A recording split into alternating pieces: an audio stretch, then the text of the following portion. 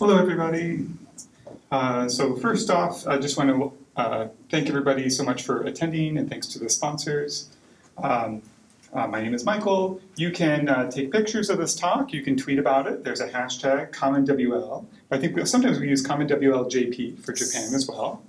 And all the slides are online, and I'm sure that URL will get sent out as well and tweeted here in a second. So let's, I just want to introduce myself a little bit. As Tacho said, I'm originally from the USA, from Arizona, which is, I guess Phoenix is not too far from the equator as compared to Tokyo. So I've been really enjoying the lengths of the days are much similar as to what I grew up in, even though it's much wetter here.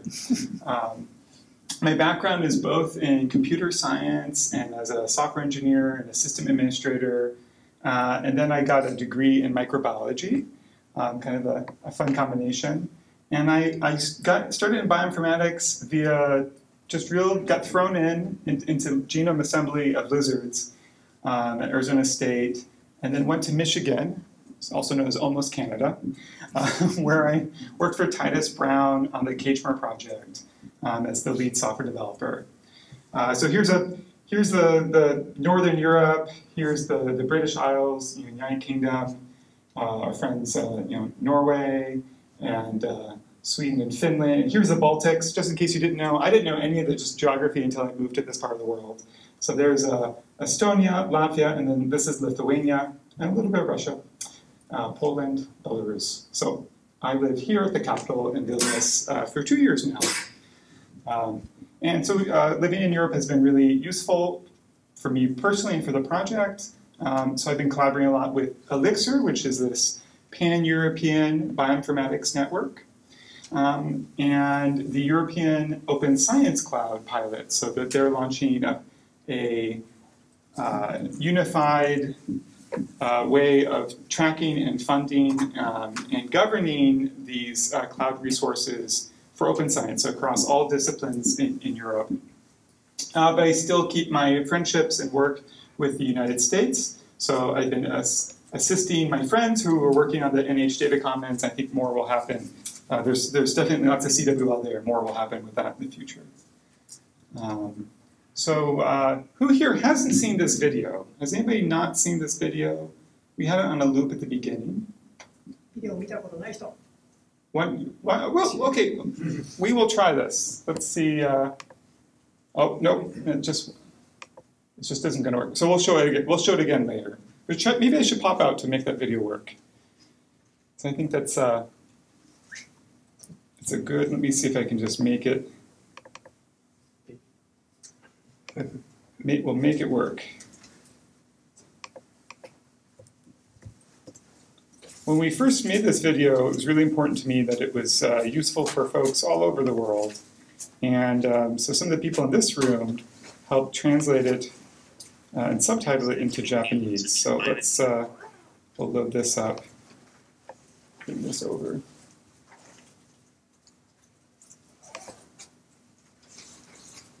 And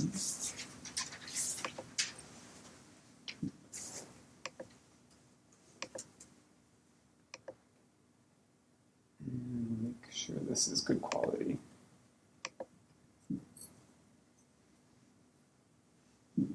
So, in many scientific fields such as bioinformatics, medical imaging, and astronomy, large quantities of data need to be analyzed.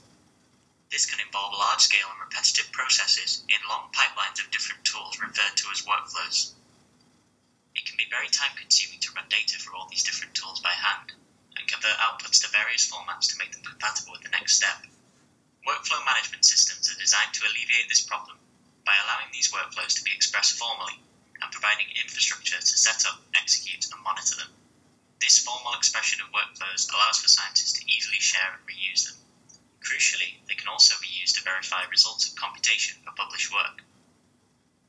However, there are many competing standards for describing workflows, which is a barrier to this aim. Currently, there are over 100 different data analysis workflow systems, with no interoperability between them. The need has arisen to have a single common standard, and so the Common Workflow Language project was created. an open standard designed to express workflows and their tooling in groups of YAML-structured text files. So that was super fast. The good news is we will go into that in more detail, so don't worry. So let me go back to the talk here.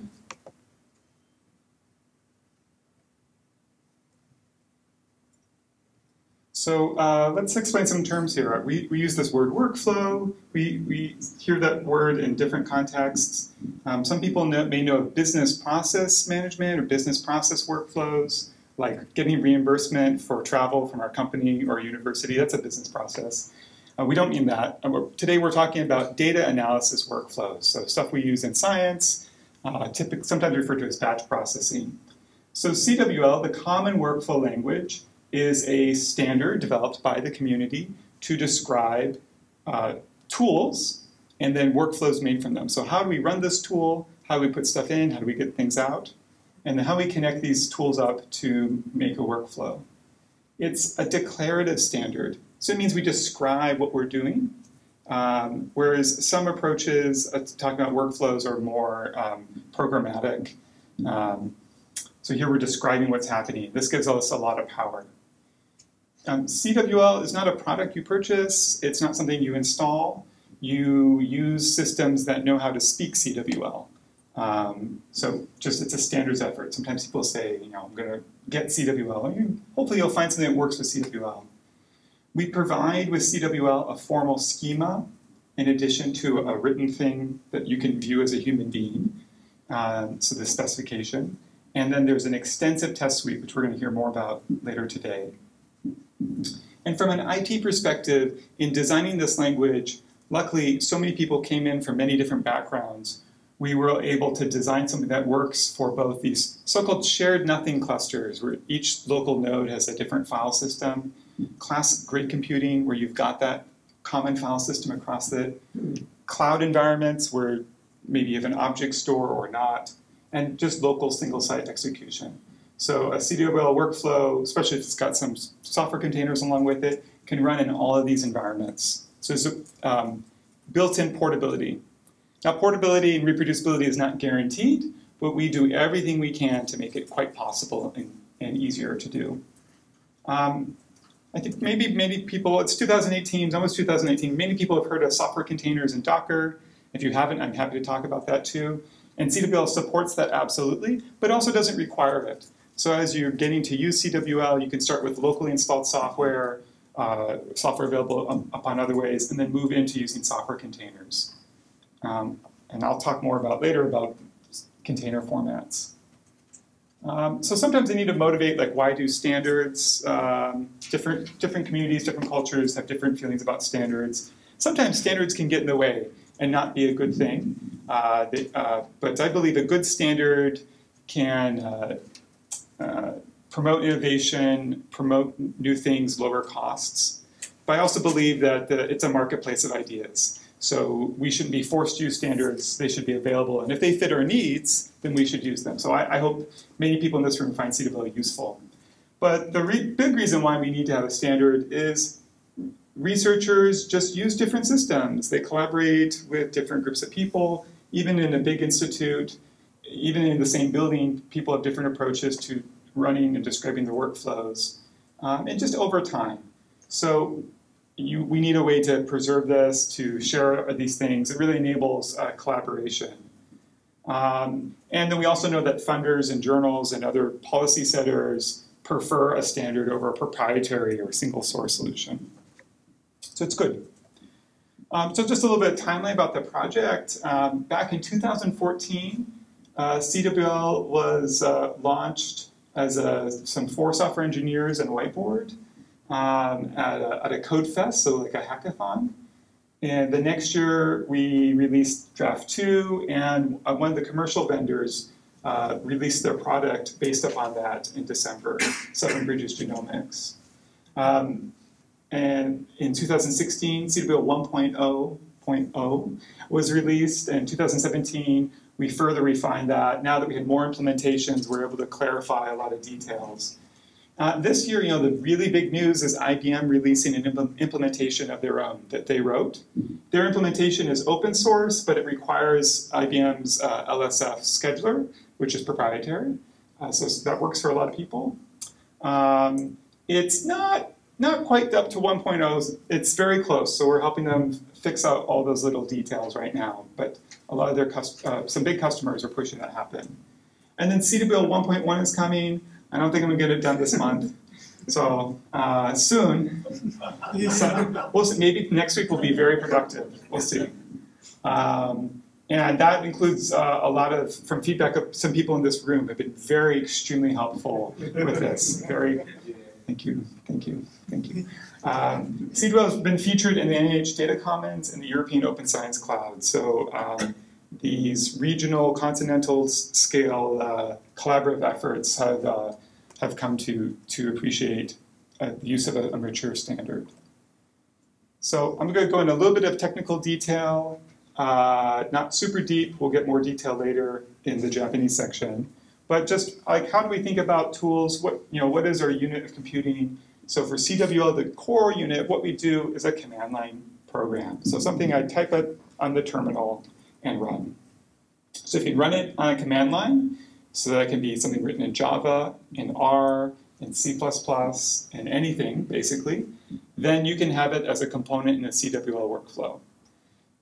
So sometimes we have to be a little creative. Maybe we want to call a web service or request something from a database, which is a little tricky in a workflow, but that can be done as well. Maybe we need to interact with a graphical program. Well, then we might need to find something else to help us interact with that graphical program. But most anything we can do in computers, we can definitely do in command line. So we take these command line programs and we turn them into well-typed functions. We give names to all the inputs and all the outputs. We figure out the type. It could be a number, a file, some sort of complex thing. Hopefully, we also identify the file format. And then, so this whole thing, these functions, and then we link these functions up, as I said, into these so-called data flow style workflows. And I'll show some pictures here in a bit. So I said up here, it's like a POSIX command line tool, so like Linux or Unix.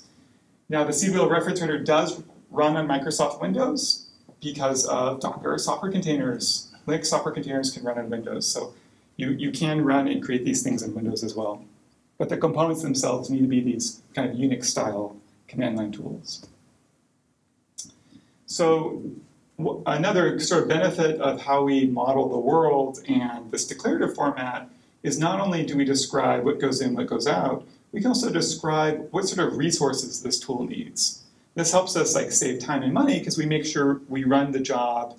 Maybe we're using a commercial cloud provider or just our own local resources. And we can make sure we don't put the small job on the big machine. That might be not a good use. And we don't try to run the big job on the small machine where it'll just fail.